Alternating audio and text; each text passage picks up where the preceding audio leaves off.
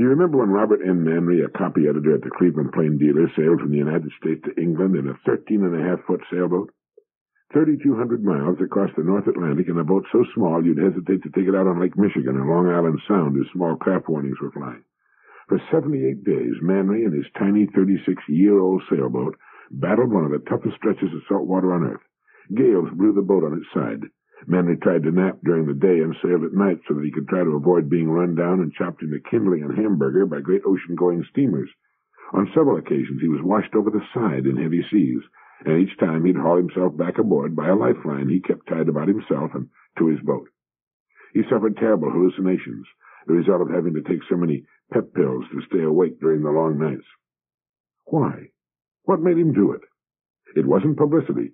He went about the whole thing so quietly, practically no one even knew what he was up to. He thought no one would pay any attention to him, and that was fine with him. The reason was that he had dreamed of sailing the Atlantic ever since he'd been a small boy. He bought the dinky old boat for $250. He completely rebuilt it, taught himself navigation, and practiced long-distance sailing on Lake Erie. He told his wife the real reason for his embarking on so incredible a journey and so vulnerable a craft. He said to her, "There's a time when one must decide either to risk everything to fulfill one's dreams or sit for the rest of one's life in the backyard." That's why Mr. Manry went sailing over the mountains of deep water in a boat only about twice the size of your bathtub. That's why he sat in his tiny open cockpit and weathered storms that caused the passengers to clear the weather decks of great ocean liners. He was fulfilling a dream he'd carried in his heart since he'd been a small boy. Well, offers for books and magazine articles poured in on him. Cleveland gave him a hero's welcome, as did the 20,000 people who wildly cheered the successful end of his voyage when he arrived in Falmouth, England. It's been proposed to Congress that Manry's boat, Tinker Bell, be placed in the Smithsonian Institution alongside Charles Lindbergh's plane, the Spirit of St. Louis. Courage.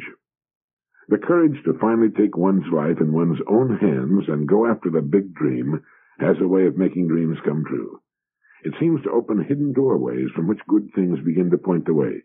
It's never easy, and the good results come only after we've made the journey in our own way. For Manry, at 47 years of age, it was sailing 3,000 miles of the North Atlantic. Each of us must make his own voyage to fulfillment in his own way, or sit in the backyard.